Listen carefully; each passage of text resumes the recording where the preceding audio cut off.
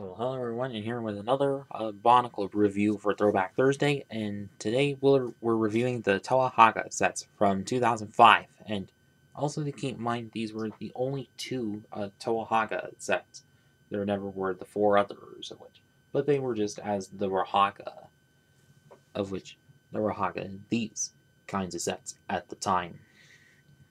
So, on to with these ones, being Aruni on the right and Norik on the left.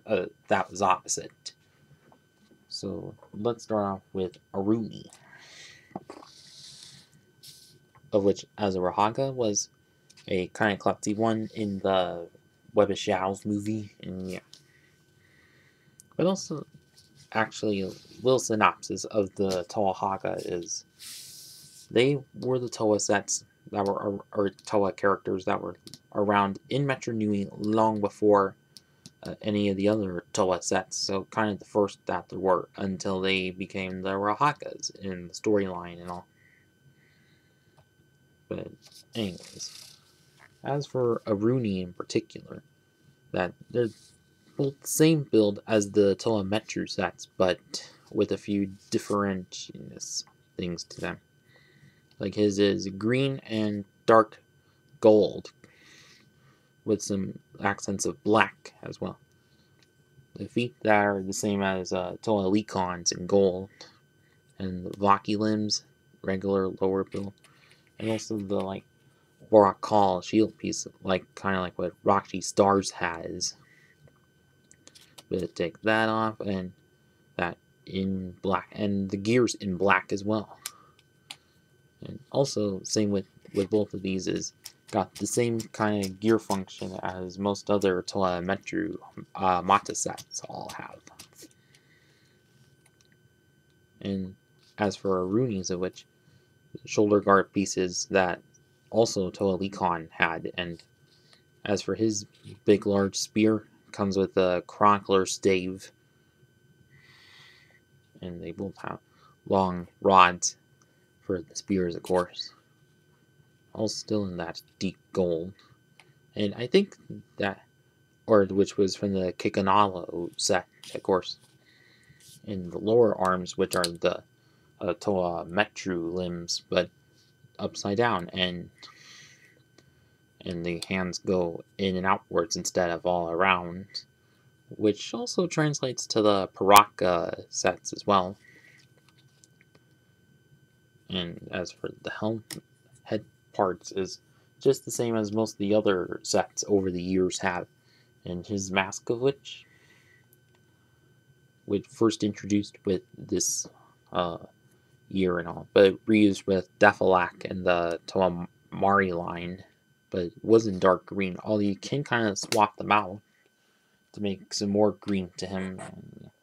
But also with these sets is gone with these shields that have like a holder for a Ratuka spinner and an actual spot for a Ratuka spinner, and how you launch it is put the ripcord in the side and suddenly pull it off. Oh, let me try that again.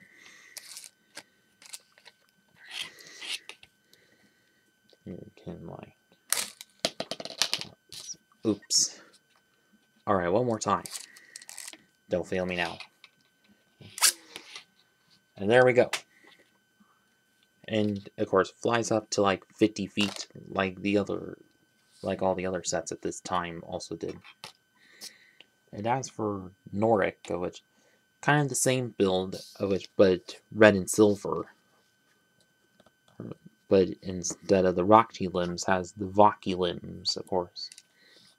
But also a Metru Mentoran's body chest plate piece, but in silver for this one. And his shoulder guards are Doa Nuva shoulder pads. And for his long spear is Gali Nuva's flipper fin piece. So, not sure why that is, but whatever. And the mask of which reused from Taraga Duma, and then reused with Dekar in the Mari Nui line. So his was the only one of the two that was reused from earlier, but our Roonies was all brand new for this time. Although what would have been nice is using the flame piece from Hagah Nordic, of course. But whatever. But now on to the final verdict. Overall, these two sets pretty cool, quite cool to have at the time. Like, since of course, good to have some origin characters from some semi-canon storyline. Although what would have been cool is have a whole group of 6 of all the Toa Hagahs as well. But that probably would have been overkill. So at least nice to have these anyways. But although there is this one fan art picture with all of them together in CGI form, you're going to have to look that up to find out anyways. And if you still have these sets from back in the day, well, I hope you had some good memories of them. And for those of you who haven't and still have access to these, well, go ahead and get them, like eBay, Bricklink, whatever. And that is it with this video, and thanks for watching.